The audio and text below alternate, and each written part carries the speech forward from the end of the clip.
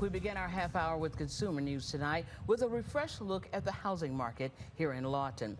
According to Jones Realtors, there are 424 homes currently on the market, and out of those homes, they're listed at an average of nearly $224,000. Jones says there is a 25% increase in the number of homes on the market compared with a year ago.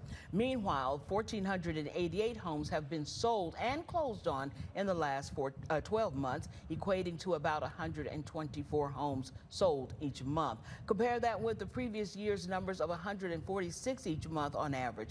Also, according to their yearly data, homes have been selling for an average of $192,800, nearly $13,000 more than the year before, at almost $180,000.